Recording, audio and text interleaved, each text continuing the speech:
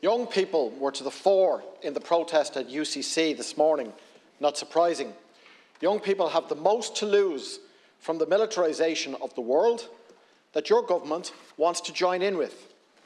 Despite being pushed and dragged out the doors of UCC by the Gardaí, despite only one speaker out of 80 at this forum from Generation Z, despite the tut-tutting in Dáil corridors from old baldies and greyheads, young people's voices will be heard.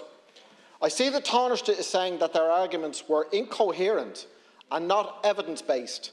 Well, I look at the words on their banner: NATO wars, millions dead. I think there's a lot of evidence for that, Minister.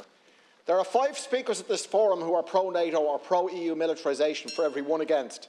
Yes, there is a debate going on there, but it's not a debate about whether to join the rush to militarise. It's about how we do it and how fast we do it. And I conclude by saying it's rigged. It's stacked.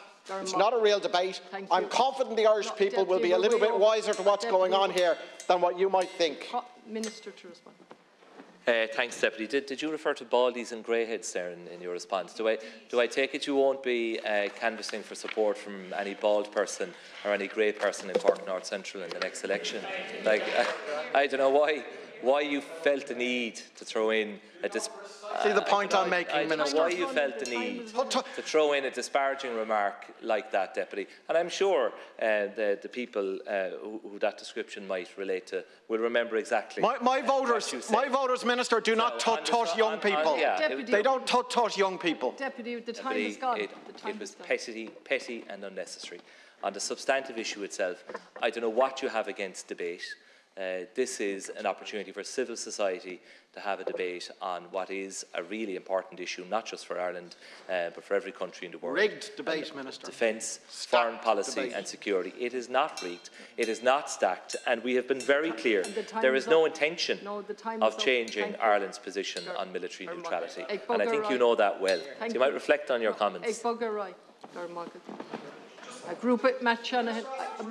So I would like to clarify. I ask you to I just clarify. Deputy, you won't clarify, please. My supporters do not tut-tut young people. Don't tut-tut young people. You were asked to reflect quietly. Deputy